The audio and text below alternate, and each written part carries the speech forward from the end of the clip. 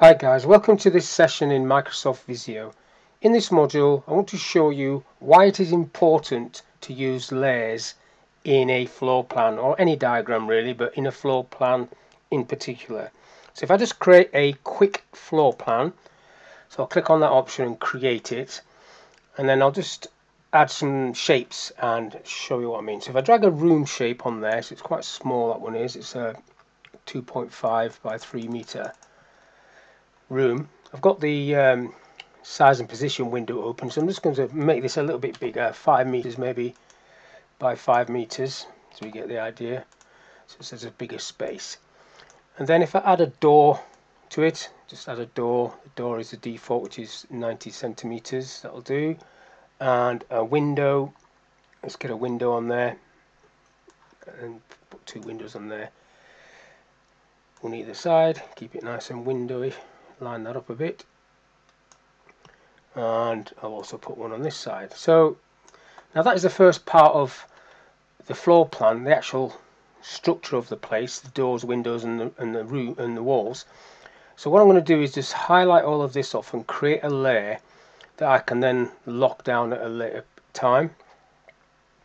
So if we just go back to home, so on the home tab you've got the layers option at the end under editing. Assign to layer, layer properties. So assign to a layer. So these are the layers that are already there. These come with their own layers. So you've got the option of going new there, or if I cancel this off, I can go into layer properties and it will show me all the layers, as you can see there, visible or not.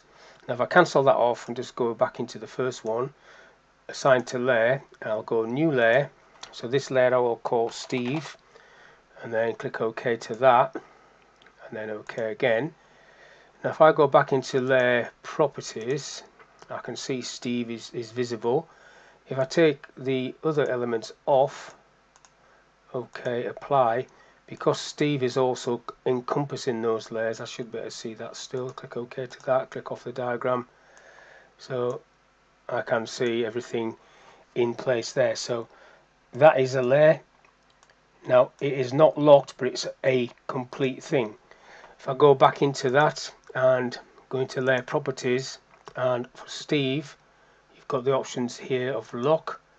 Now if I click OK to that, I can't move this at all, so that's okay. This is sitting in place for me, ready to add elements in this room like desks, chairs, etc, etc. So if I go and look at the other stencils there, you've got different options at the top there: quick shapes, annotation, building core, so that'll just come up with different symbols, and then engineering symbols, drawing tools, electrical and telecoms, points of interest, and then the actual structure itself. Now what I haven't got is any desks, so if I just search for a desk, see what comes up. Or if you know that there's a stencil that you know where this stuff is, you can actually grab it from there. So this is giving me all the information I want. Now if I go for a workstation, let's have a look what happens if I bring this in. Now look how big that is. That's quite big. So that's 2.5 meters, nearly 2.5 meters square, that whole space. And it might be too big, just about fits there. Okay, so I will put that in there, that's not too bad. But bear in mind that when you buy things like this, you can put the measurements in this window, and then this shape will reflect that. So these are all preset. You might want to do it individually.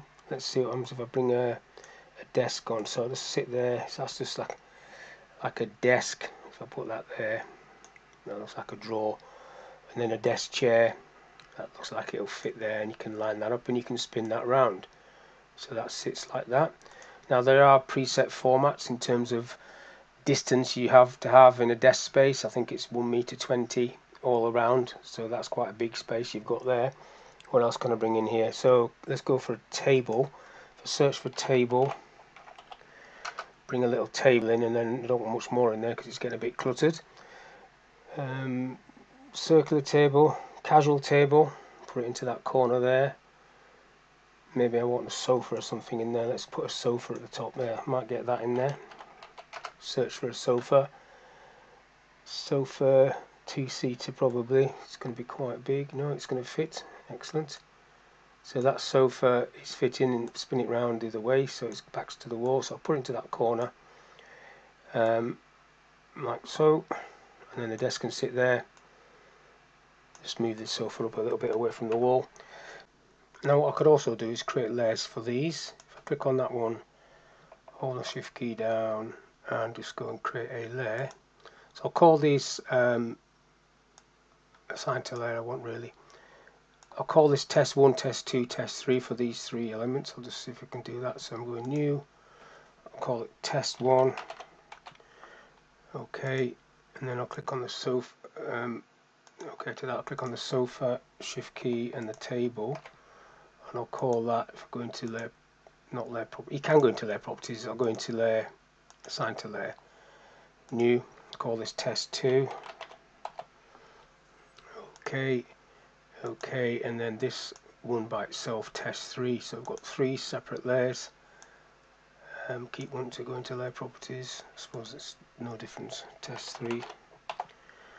Okay, okay. Now if I do go into, now I can go into layer properties. I should see those three that I've just done, including the first one I did. Now let's see what happens here. If I take these ticks off one by one, apply. These are all the preset loaded ones that come in with the stencil shapes that you drag on as you drag them on.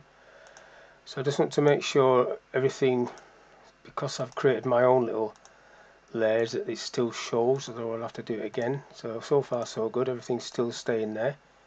Now I'm coming down to the ones that I've done. So just get rid of wall and window.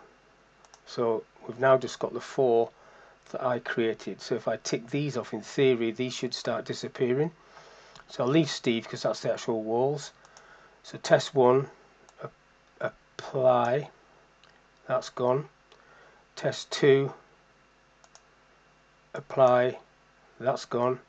And then test 3, apply, and then everything's disappeared, ready to come back when you take them back on. So if you create your own layers, and make sure you're grabbing the preset layers as well, it just makes it a little bit easier to manage things. If you've got a complex diagram and you need to move things around, and just maybe you just want to edit this layer, you know, because you take the lock off this particular layer, Steve, and then you need to do something to this, or I don't know, the window or whatever, and then lock it down again and then put all the other ones back.